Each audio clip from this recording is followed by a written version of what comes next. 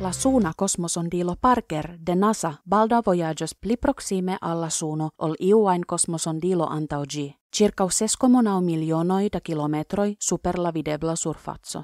Por tiom alproksimiĝi al la Suno oni bezonas iom da specialaj orbitaj mekanikoj. Oni bezonas 50 fojojn pli da energio por atingi la Sunon ol por vojaĝi al Marso.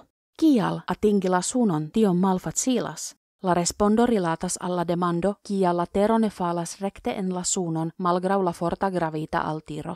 La tero kaj ĉio sur ĝi veturas tre rapide, ĉirkaŭ 107,000 kilometroj en horo en direkto kiu ĉiam tanĝas la orbiton ĉirkaŭ la Suno.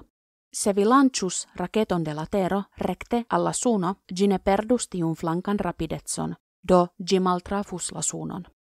La sola maniero por igi la raketon ĝuste eniri la Sunon estas nuligi tute la flankan movadon. Se restus eĉ iomete de la flanka movado, ĝi maltrafus la Sunon kaj enirus novan orbiton. Por nuligi la teran movadon, oni devas lanĉi la kosmoŝipon malantaŭen tiom rapide kiom la tero flugas antaŭen. Sed 107,000 kilometroj en horo estas vere rapida. Kosmoŝipo devas supreniri je nur 40,000 kilometroj en horo por eskapi la teron. Por vojaĝi al Marso oni nur bezonas iom pli da rapideco, ĉirkaŭ 47,000 kilometrojn en horo.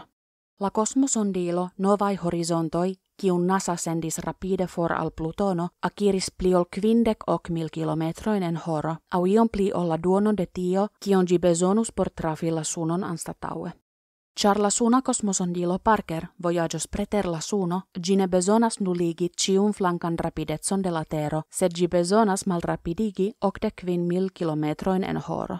Tial ĝi uzas unu el la plej potencaj raketoj kaj aldone la gravito de Venuso kelkfoje helpos malkreskigi la rapidecon dum kelkaj jaroj.